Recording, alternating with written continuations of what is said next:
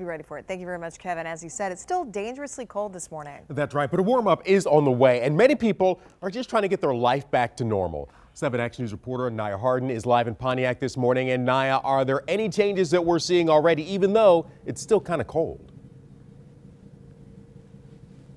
Yeah, well, overnight, Consumers Energy actually went ahead and lifted that 65 degrees or less request that they had asked you to do when it came to your heat. Of course, a lot of people we were speaking to participated in that, including the big 3 automakers, which we know right now we are expecting people here in Pontiac at the plant to go back to work because obviously there's a lot that they have to get done since they have been closed down. Now, this is all happening after Wednesday when the big 3 agreed to close or reduce production. This was due to the fire that happened yesterday at the, 2 days ago at the Consumers Energy's Ray Natural Gas Compressor Station in Ray Township. Now, as of midnight, manufacturing operations resumed. Non-manufacturing operations, though, they won't reopen until Monday. Other things getting back to normal, though. Mail deliveries will resume. State and government offices will reopen. Secretary of State offices are actually going to be extending their hours. Saturday, some locations will stay open till 3 in the afternoon, and on Sunday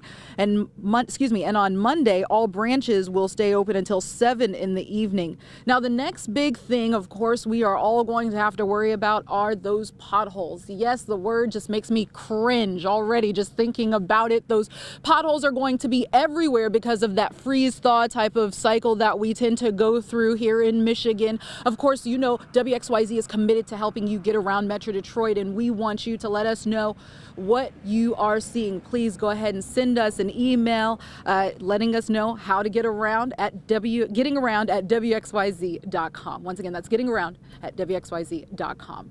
Naya Harden, 7 Action News. Yeah.